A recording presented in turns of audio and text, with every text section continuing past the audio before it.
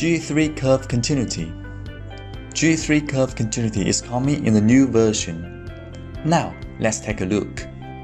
It is available both in sketch environment and wireframe environment in similar ways. Now, we take wireframe as an example to make a simple demonstration.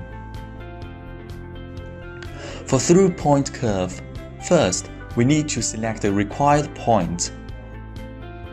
Then, click on the start point and end point. Then you can switch to the continuity type to flow to get G3 continuity.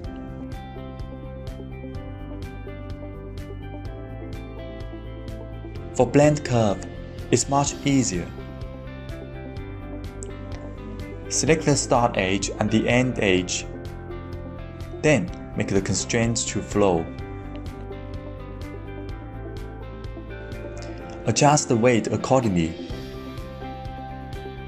Then you will get a curve with G3 continuity. We can use the Inquire tool to verify the continuity meets G3 requirement or not.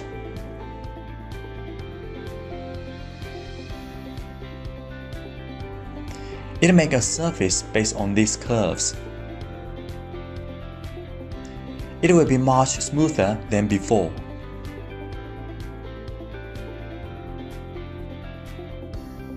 G3 curve continuity allows designers to make smoother surfaces and create more possibilities.